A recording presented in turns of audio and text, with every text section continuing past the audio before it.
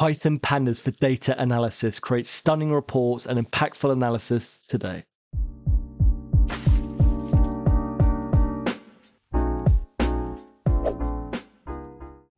We're going to start out with this blank notebook. Now, first of all, I'd like to redirect you over to this page here. This is the dataset we'll be using for our live data analysis at kaggle.com.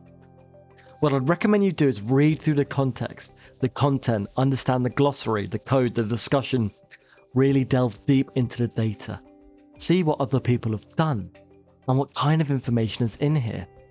Down here we'll see the columns. Now what I want to do is some EDA, some exploratory data analysis. And the way we're going to do this is just by hitting download.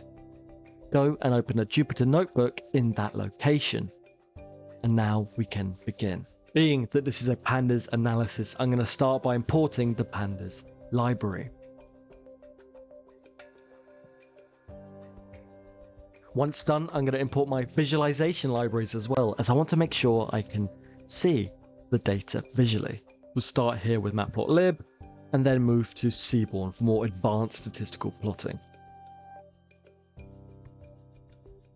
Now, once we've run this by hitting run up here or hitting shift enter on your keyboard, and we can see that's run perfectly, we can now import the data frame, the CSV. I'm going to call the data frame DF, and we're going to use Pandas. Here's the first case we're going to use it to import or read that CSV file. Now I know the name of the dataset, so make sure you have that copy and pasted, but I'll just type it out here. What I'll then do is load the head of the data frame, or the first 5 rows, and in doing this, we'll get a good understanding of how the data is laid out, if we hadn't already by viewing it on Kaggle. You can see there are a number of different columns here, the first 5 rows. Brilliant. There's a lot to explore here. Now, I would like to get a bit of a deeper understanding exactly how large this dataset is, because actually I don't know. So to do that, I'll do df.shape. Wow. So we've got 18 columns and just under 4,000 rows. What I will do next is look at the info. Now, this is really critical to gain a deeper understanding of your dataset. So let's do df.info. Now I can see for each of the different columns their data type and how many null values there are. In fact, this has no null values, which is fantastic. If I wanted to double check that, I could. And you'll see there are 0. What can I see there? Primarily object data types, but some integers as well and some floats. So we can use that to compare. Now, if I did want a bit of a deeper understanding of each of the different columns, again, I could use the .describe method. And I will do here. We can see the number of different values in each column. You can see it's all the same. The mean, so the mean age is 44. And right off the bat, we already know that. The mean amount purchased in USD is £60 worth. The average rating is 3.7, so we'll go 4. And typically, people have an average of 25 previous purchases, with a minimum of 1 and a maximum of 50. Great. We've got a really good understanding of our dataset just already with this initial view. I want to look at the value counts for different genders, say, rather than just overall. And again, we can do that with Pandas. Let's go df, call the genders column in quotation marks, dot value counts. Here we go. Interestingly, there's a lot more men, over double. And we should bear this in mind when doing our analysis.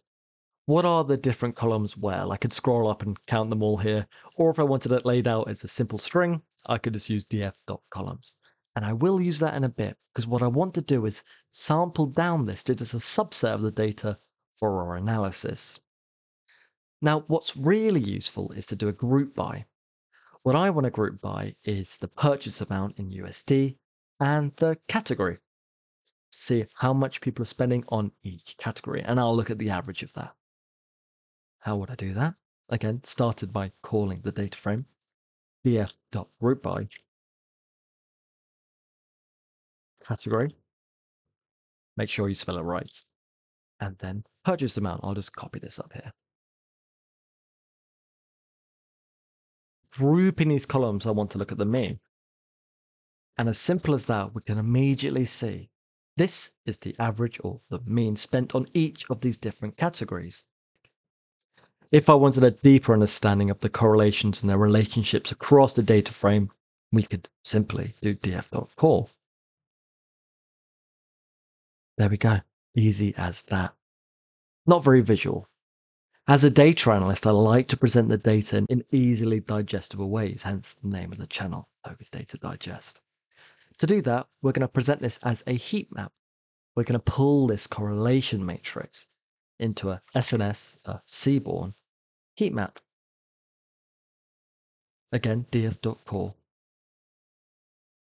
And then we're going to use the CMap cool warm. It's just the color from red to blue, and it's what I like, my preference. Again, we'll put anot as true so that we can label each of the boxes. Here we go.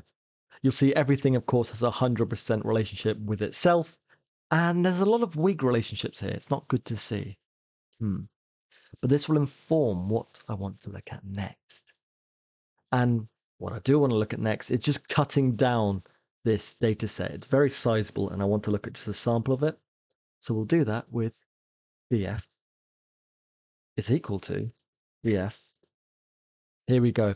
What I've done here is I've stored it under df. You could call it df2 or otherwise, but these are the columns I wanted to look into, and I'd recommend you choose other ones. Don't necessarily pick these. If you feel more comfortable with following on exactly as I have, then feel free. However, venturing out, trying this yourself, really experiencing it is what I'd recommend. Get the best understanding of Pandas Python. Because I've broken this down, I want to look at the relationships here. What I'll do first of all is a count plot of visualization in Seaborn using this subset. Let's look at the seasons by category. How would I do that? Well, like this. And this is specifically a Pandas tutorial, so I didn't want to bore you with typing this all out. All we've done is got a count plot. That X is going to be season. The data is our data frame, which we've updated. The hue will be category. And I've set a palette. You don't have to do that. I've also set a title in Matplotlib, and I've changed the axis of the X titles. I've done that so they just fit in a bit better. Let's run that. Here we go. Some interesting things. Initially, after only just seeing this, I can see that clothing is the highest over all the seasons, followed by accessories. Now, there are some changes. You can see some slight fluctuations on each season by the categories. Another visualization I could do is a bar plot, say category by age. And we could even bring in a hue of gender. Now that would be sns.barplot Seaborn. Again, I'll type it out, but then I'll show you the end result and walk through it. Fantastic. Let's hit run up here. Brilliant. So being that we have X as the category, again, we have all the different categories here. Whereas up here, we used X as season. Now our X-axis is category, and our Y is the age from 0 to 40. We have the hue of gender. So for each, we can see the difference and the split between male and female. Here, there's a marginal difference. Generally, it seems to be quite similar. It's good to know that. We could even remove the hue. Let's take a look at that here. And again, they all seem very similar. There's some variation. And let's try one more visualization, or maybe one or two. What I want to do is look at where there's some more variation. And I think using a histogram, I could visualize the distribution of review ratings in a hist plot.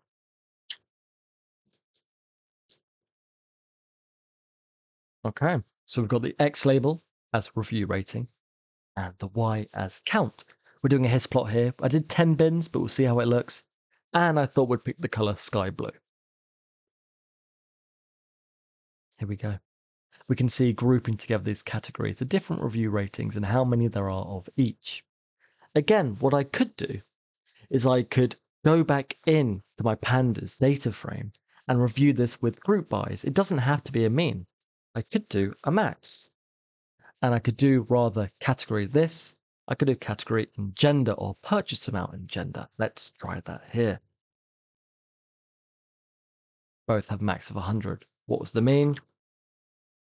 Slightly more on females, despite there are more males. What you could do then is begin to add in new columns, such as looking at the percentage of each. It could be interesting to explore, well, what is a typical review out of all the males on average presented as a percentage, or the cost or otherwise.